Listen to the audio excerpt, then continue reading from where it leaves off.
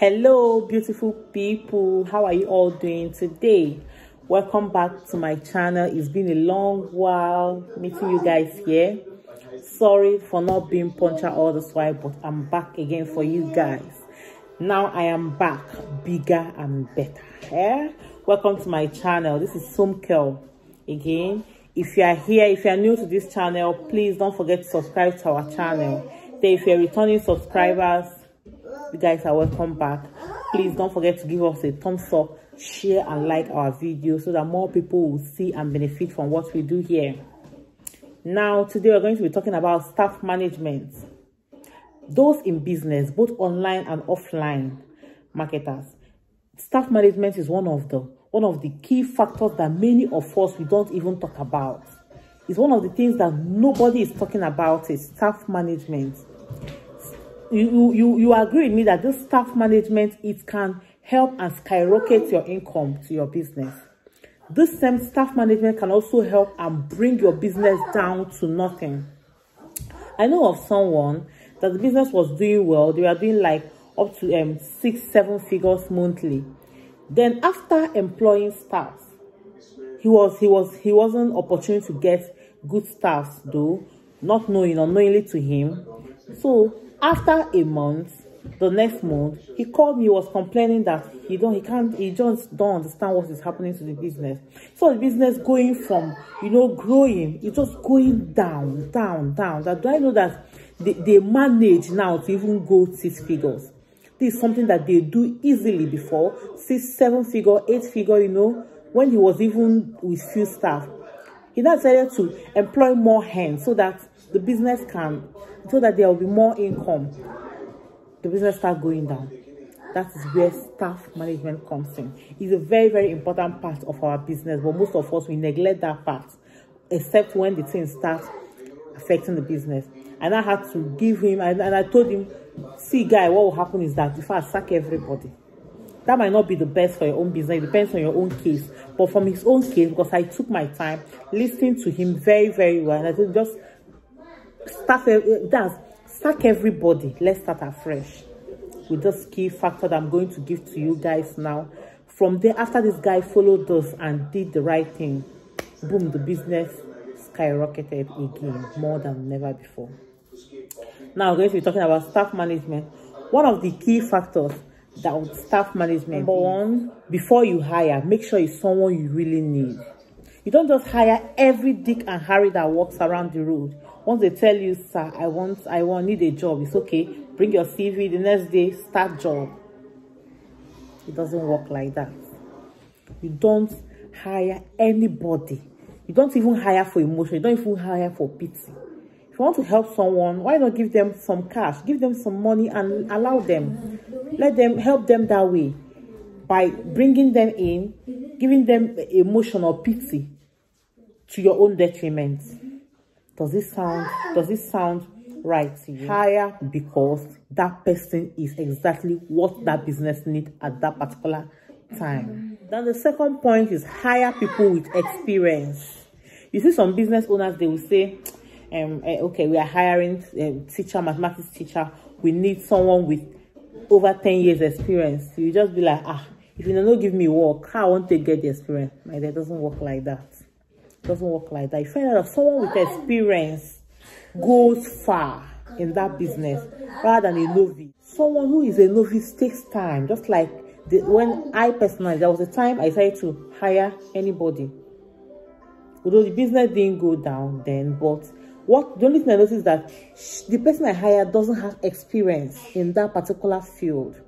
So it now took me 2 to 3 months of my time. Don't forget, I'm paying this person's salary. I'm also training them. So that 3 months is not productive to me within that 3 months. I'm trying to train her. Although at times, if you get a good person at the end, you will enjoy it, because the person I got, after that 3 months, this girl became machine. That she had to be my personal assistant, my PA. That if I'm not around, so far she's there, I'm covered. I will not even mind. I will just be like, she can do it just like me. I can say it with my full chest that this person, she can do it just like me, no problem. when she got admission to leave the company, I was like, I felt it. You know, there are this kind of stuff that whenever you get, you will feel it. Because I invested my time, I invested my knowledge, everything on this particular lady. It took me time, months, for me to build her. But after everything, I really enjoyed her. And when she was leaving the company, I was like crying. I wasn't happy. Because it's something of great value that is leaving the company. She needed to go and move on with her studies. You get, right? So hire someone with experience. It's very important. It will help. You can only hire someone without experience and train them if you have time. But if you are somebody that don't have time, you need someone that will start impacting value on that business immediately. You need someone that has experience. The third one in staff management is don't hire someone with emotion. Very, very critical. I made mention of this in the beginning of this video. Don't hire someone with emotions. I'll be like, oh, she's my babe, she's my fiancé sister, she's my this, let me just employ. She don't have anything doing, he don't have anything, let me just help him to be at least doing something. Let me just help her to be doing something. How? Now you the pity have been your business, because very soon another your business will come the pity be that. Except the person is someone that is ready to learn, or don't, most times, in most cases, let me just put it that in most cases, don't hire with emotion. You will regret it. Go and mark my, if you hire someone with emotion, you will definitely regret it.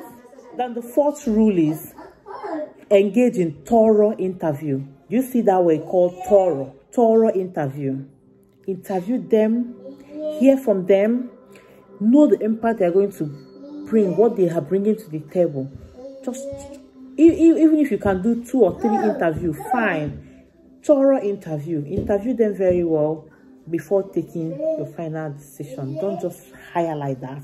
I know of one of my, once you see you, oh, no need of interview, my friend, just okay, no problem, tomorrow carry your system, come and resume work. Is that how you guys do it? And you're complaining.